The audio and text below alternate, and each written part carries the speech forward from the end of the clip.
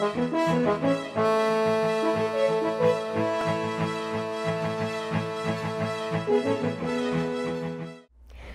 afternoon. My name is Roxanne Houghton, and I am a candidate for City Council at large, and I am asking for your vote in the upcoming election. I served as an at-large Attleboro City Council from 1998 to 2002 and very knowledgeable about city government. I care deeply about the well-being of our city and the health of our city government. My goals: a healthy city must have a balanced city government and a clear understanding of the roles that each branch of our government plays. I believe in the checks and balances of government. I want to see our City Council become an independent and strong voice for the residents of our city, with access to their own financial advisor and at times their own legal advisor, professionals that report directly to the council.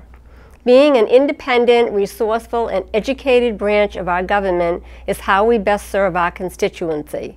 Education. We are charged with a promise that every child in Attleboro receive an education that will allow him or her to succeed.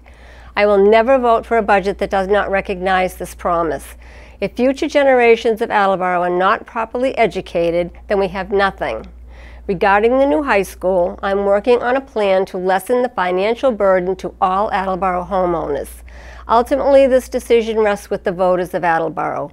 If elected, it will be my job to see that this decision is carried out as the will of the people.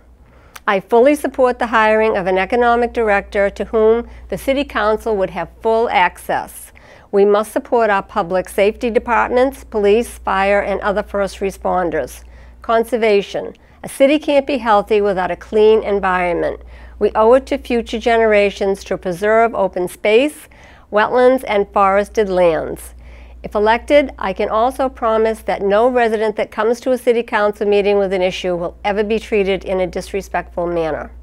Accomplishments. Transparency. I have delivered the Public Records Law and the Open Meeting Law to every department of this city. Public safety.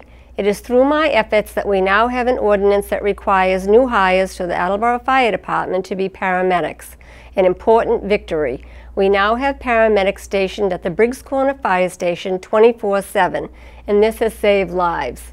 We now have an active wetland protection ordinance. It was through my research that Attleboro residents are not burdened with a crash tax, yet another tax.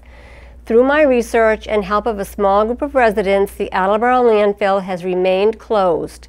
We don't have 70 huge 18-wheelers traveling down Pike Ave every day. I believe that our city government and all of our elected officials need to be independent, transparent, and above all else, honest. In short, I know how to get things done, things that improve the quality of life for all of our residents. I'm number 8 on the ballot and asking for your vote.